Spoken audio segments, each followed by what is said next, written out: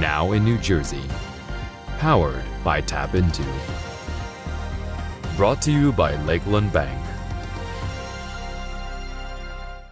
Thanks for joining us on this Monday, January 10th. I'm Kristina Behr. The Union School District under fire after residents learned that the district paid more than $885,000 plus benefits to 3 employees on paid administrative leave. TAPinto Union publisher Kathy Cryan digs into who is receiving this money and why. $885,000. That's a big chunk of change right there. It is, and that doesn't include any kind of benefits compensation, nor does it include legal fees. So that's another big chunk of change. So who are these people that are getting paid essentially not to work? So one of them has been identified because I've seen the lawsuits. One of them was a former Union High School principal. The athletic director brought a lawsuit against him for harassment and intimidation and some other issues. At that point, he was put on paid leave. We're talking September 2018. They did bring tenure charges against him at some point. He was off payroll for 4 months. I don't know the details because they're personnel and I can't get that level of detail, but he's back on payroll as of May of 2020, continuing to receive a full-time paycheck while he has a full-time job as a head basketball coach at Lincoln University. Second one was a middle school custodian, and there was a lawsuit brought against him by a teacher for sexual harassment and assault. And the third is an unidentified person who was a high school employee. He's been on leave the longest, I think May of 2018. What's been the reaction from the community? I imagine there's been a little bit of uproar. Some people are wondering where they can get such a job. But, many people are, as they should be. This is their taxpayer dollars.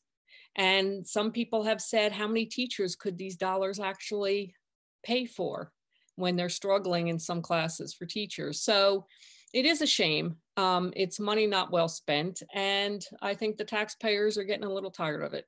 No doubt we'll probably hear more as this continues, Kathy. Thanks so much for chatting with me. I appreciate it. Thank you, Kristina. Up next after the break, the legislature back in session today and 2 notable faces are gone. The process of obtaining the PPP loan with Lakeland Bank was very smooth. I invested my entire life into this beauty bar. I have a beautiful space, and with the help of Lakeland, I was able to keep every single person in my team. So to be able to tell them, your job is back, we're here, we're open, and our business is booming is just great for everyone all around.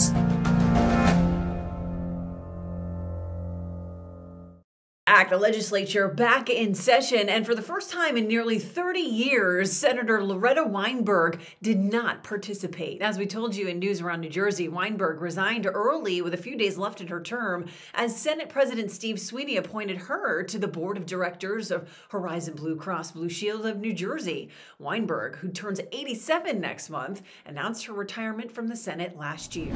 Meantime, a farewell to a state senator who devoted decades of his life to public service. TAPinto Somerville reports that after 39 years in office, Senator Kip Bateman leaves his seat for retirement today. After serving 12 years in the Senate, Bateman announced in November that he would not be seeking re-election. With politics in his bloodline, Bateman was a prosecutor by trade and also the son of the late Ray Bateman, who served as president of the state Senate and ran for governor in 1977.